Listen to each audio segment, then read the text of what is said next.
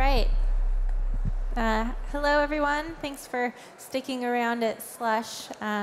Excited to be here and talk to you about space. When many people think about space, they think of the Hubble telescope, or they think of traveling at warp speed through the alpha quadrant of the Milky Way galaxy.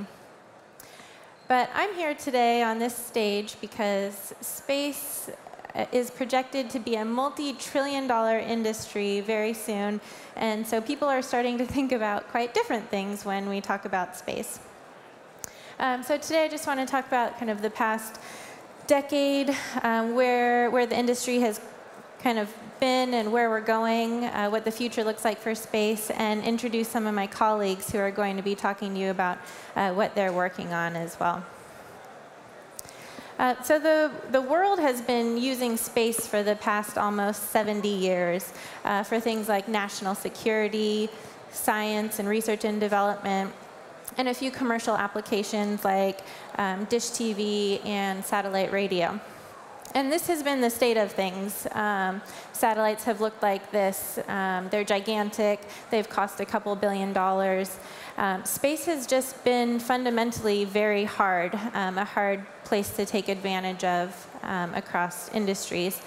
And it really wasn't utilized unless you were a nation state or a Fortune 500 company with hundreds of billions of dollars to burn through. And space has been hard for three main reasons.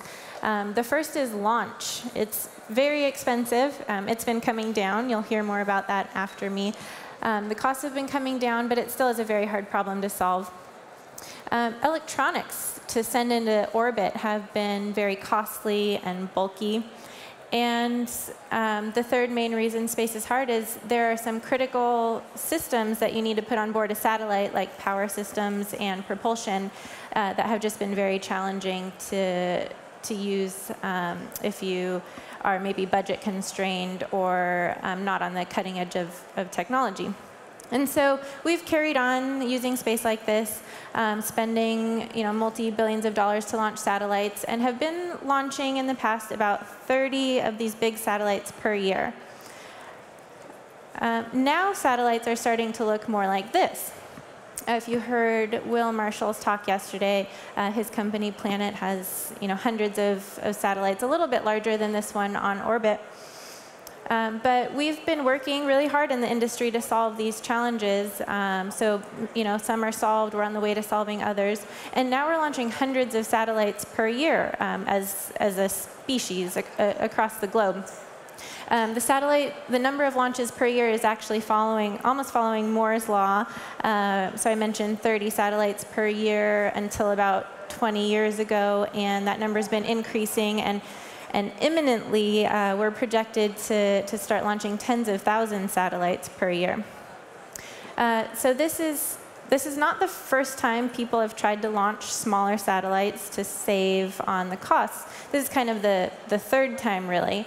The first time small satellites were launched, actually the very first satellite, Sputnik, was technically a small satellite. So in 1957, Sputnik weighed, I think, 84 kilograms. That's technically a small satellite.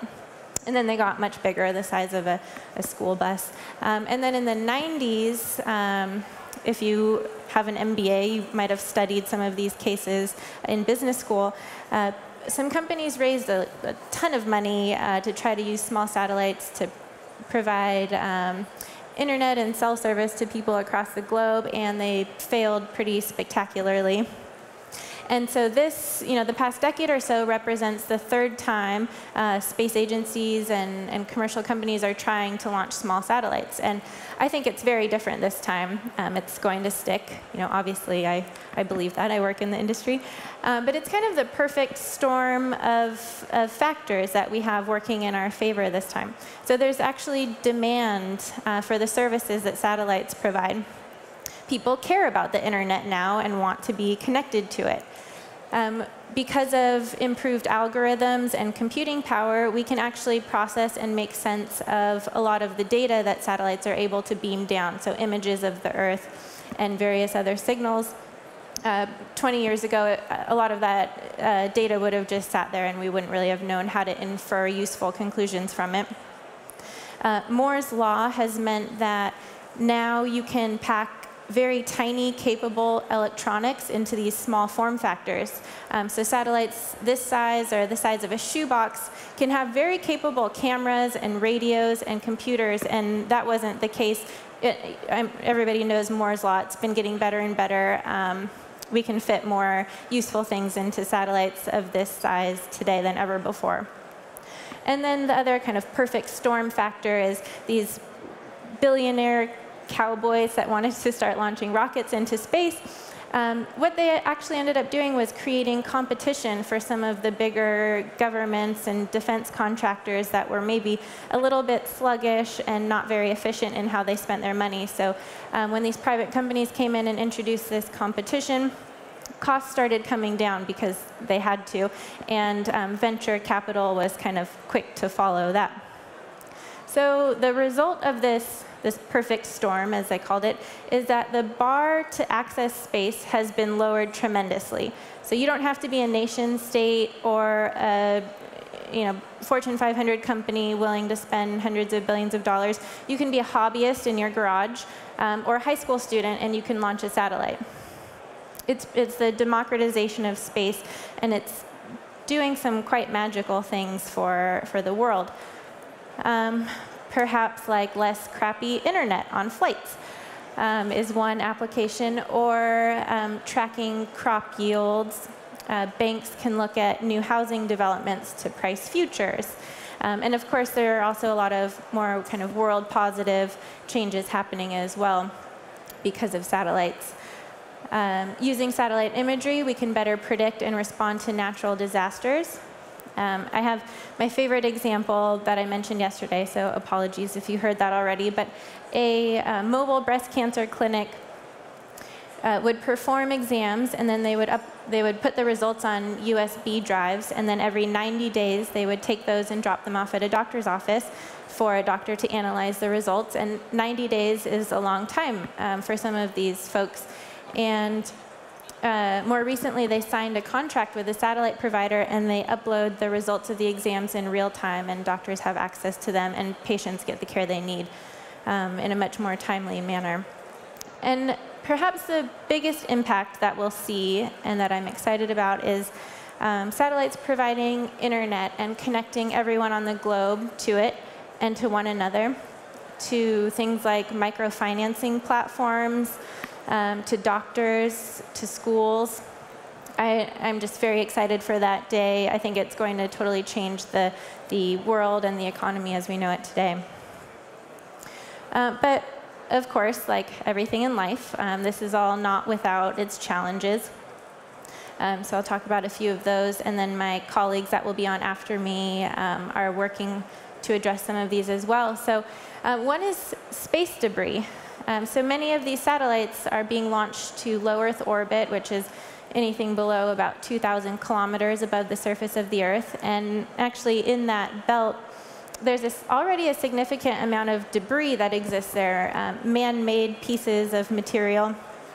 And so when you're launching to that orbit, you actually have to be conscious of that. These pieces of metal might be very tiny, but they're traveling at about the speed of a bullet.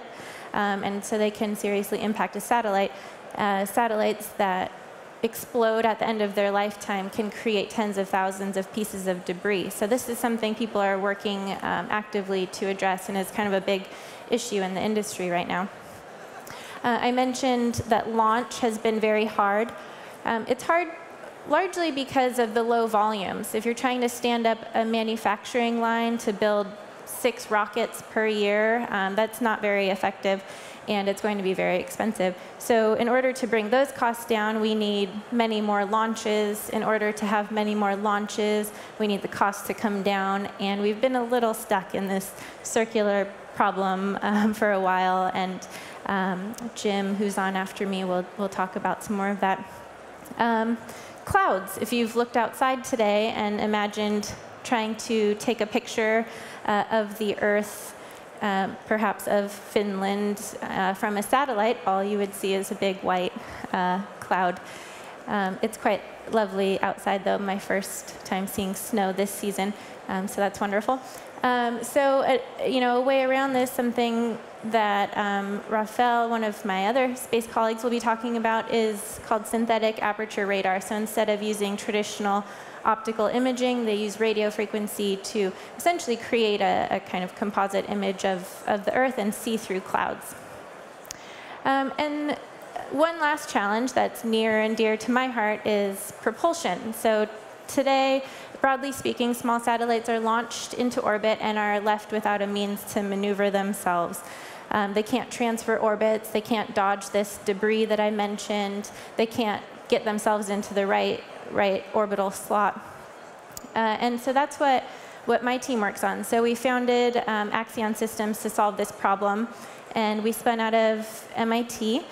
And we're developing this engine that uses electrical energy to produce thrust. And the engines are small, but they're also modular and scalable. So back home in Boston, half of my team of engineers is working on the product. So we have 3 propulsion systems that we're delivering early next year that will fly on missions. And the other half of the team is working on improving the performance so that not only can we address this small satellite kind of revolution that's happening, but we can go beyond that and start transporting humans to Mars and other space stations and performing interplanetary missions as well. So the outlook for space is quite exciting. This is a very, there's a lot of action going on right now, a very exciting time in the industry. And it's fueled by more money and new technologies, and so I'll touch on just a few of those. And one is machine learning, or AI, neural networks, lots of buzzwords there.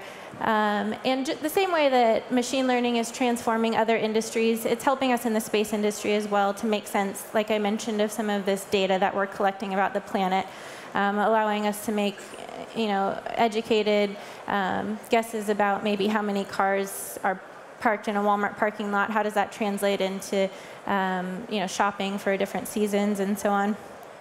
So machine learning, I think we're just seeing the tip of that iceberg. It will be a very exciting technology coming into space as well. Venture capital, I think it's a fantastic time to be a startup in the space. In the US, at least, in the past year, the amount of money invested in the industry went up significantly. The amount of deals went down. So money is being kind of consolidated in some of the later growth stages. But I think maybe here and in other places we're a little bit earlier, so there is a bit more seed funding to be had. Another trend I'm watching is freight transport. So when you're shipping packages, time basically equals money. And if you can send a package via rocket, that can translate into something like 120,000% decrease in cost. And if that number doesn't make your eyes light up, I don't know what would. But for me and my company, what really gets me excited is to be on the stage having a conversation about one day taking people to Mars with the technology we're developing and other planets, and to be having this discussion about maybe receiving a package from Amazon that reached me by rocket. So I'm very excited. There's never really been a time like this before in history for us. Very fortunate, and with that, I'll turn it over to some of my colleagues. So thank you.